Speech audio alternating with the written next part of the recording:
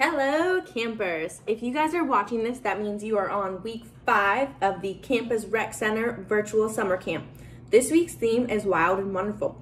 So we're going to cover things with West Virginia, natures and outdoor, as well as it's also kind of going to be kindness week for us.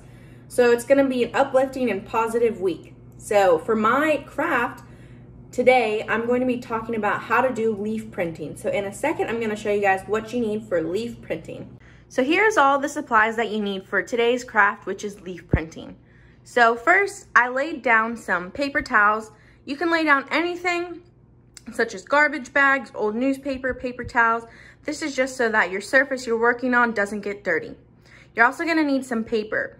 The thicker the paper, the better it'll be for this activity, but I'm just using printer paper. You're gonna need some watercolors, a paintbrush, and I have a cup of water, and then anything that you can find outside that is in leaf form or flowers. So I went outside and picked some leaves around my house. I have some clovers here, some other leaves, and I also am gonna try this out with a rose petal. So any leaf you can find, the softer and flatter, the better. You don't want any crunchy leaves. So step 1 of leaf printing. What you're gonna do, it's gonna sound silly, but you guys are going to stick your paintbrush in your water and you're going to paint your paper with water. You wanna make it really wet. So I'm gonna finish that. Make sure your whole paper is covered in water, and I'll be right back with the rest of the instructions. All right, campers, so once your paper is fully wet, then you're actually gonna put paint on your paintbrush, and you're going to put paint all over your paper. Cover it up with as many colors as you can. For this activity, I'm going to be using blue and gold for West Virginia, since it's wild and wonderful. So to make your watercolors work, you need to dip your paintbrush in the water and then pick a color. So I'm gonna pick yellow here. You want it to be very liquidy, so you can go back and dip your paintbrush again. Just make sure you add water to it. And then you can start painting. Just like that. So I'm gonna go and fill the rest of my paper up with color, and I'll see you guys back here soon. All right, so this is what my finished painting looks like. Very, very cool. So next what you're going to do is you're going to take your leaves and you're going to lay them down and press them against your paper. It is okay if your leaves go off the edge of the paper or if they touch. So I'm gonna go ahead and lay my leaves down. So you're just gonna lay them down just like that, give them a little press, fill up your whole paper with leaves, and then we will see what to do next. So this is what my paper looks like right now. So remember, campers, just give your leaves a little press, make sure they're really flat. You don't want them sticking up. So that's what I did here. And if you guys want, fill up the whole paper with leaves, but I think I'm gonna go for this look. I kinda like it. Next, what you're going to do, stick your paintbrush back into your water, fill it up with lots of colors. So I'm gonna fill it up with blue here. And instead of painting on the leaves, what you're going to do is you're going to squeeze that pigment on to your leaves. I think I need a little bit more water here though, hang on.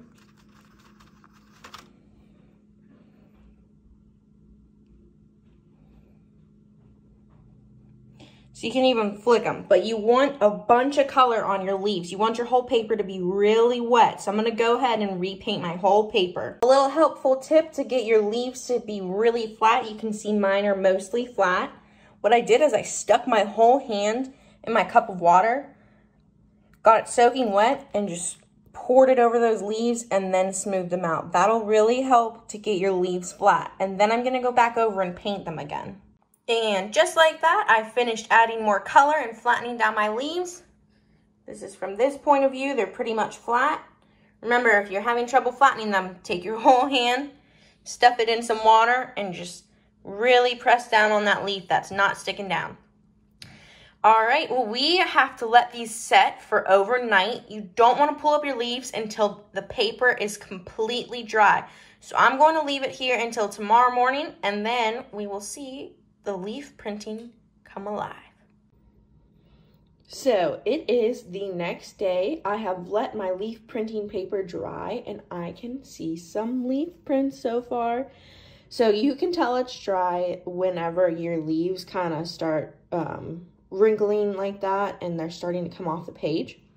So now it's time to take off the leaves and see what we have.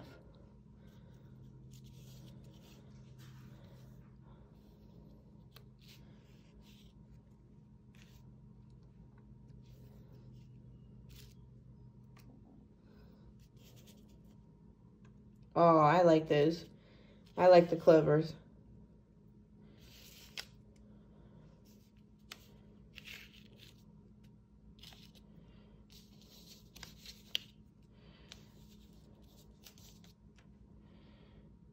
That's pretty cool. So, for the beginner level of this craft, what we're going to do is almost the opposite of what we did for the craft overall.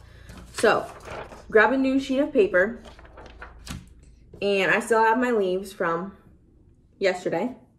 So what we're going to do is, instead of painting the background, then adding water, painting the leaves, adding more water and paint, and waiting like overnight for this to dry, why not just paint the leaves themselves?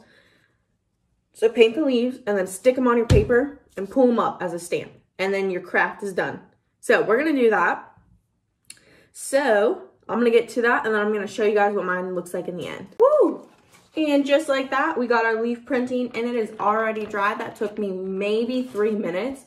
I really like how this way turns out, where you paint the leaves instead of laying them down and painting over them. So that's the beginner level. Now moving on to the other levels. For the advanced and intermediate levels, what I did was I took my whole piece of paper that we had before and I just cut it right in half. I'm going to use one half for the advanced level and one half for the intermediate. So for the intermediate, I challenge you guys to create a card. It's me like a kindness card, and give it to someone who would really appreciate having it. I know I appreciate when I get like a text or just a call or an email from someone saying, you know, good things and positive words. So I challenge you guys to make a kindness card and give it to someone special. Maybe a parent, a guardian, a neighbor, a friend, even the mailman. You know, someone who has done a good job and just needs to be appreciated. So I'm going to write a card and I'll show you guys what I'm gonna do. And I'm also gonna use just like a Sharpie. You can use a marker, you can use anything to decorate your card with, but I'll show you my card once I finish it. So I finished my intermediate level. Here's my card. I wrote it to my dad because he's my superhero. And just in the card, I wrote some like positive things about him. Some things that I really love about him and that he's done for me. And just all in all, I hope this card will make him smile at the end of the day. So I'm going to give that to him. So I challenge you guys to give your cards to that special someone. All right, so I just finished up with my intermediate level craft.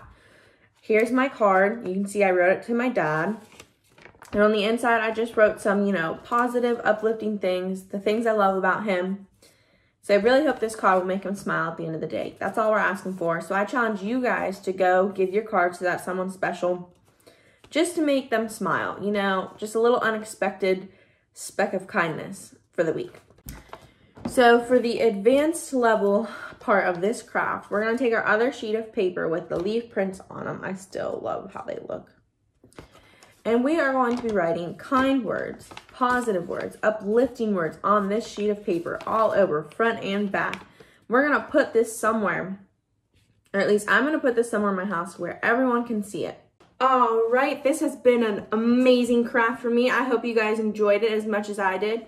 We got our beginner level, our intermediate level, and our advanced level. We got all the levels for you guys. I hope you guys enjoyed this craft, and I will see you guys next week for week 6.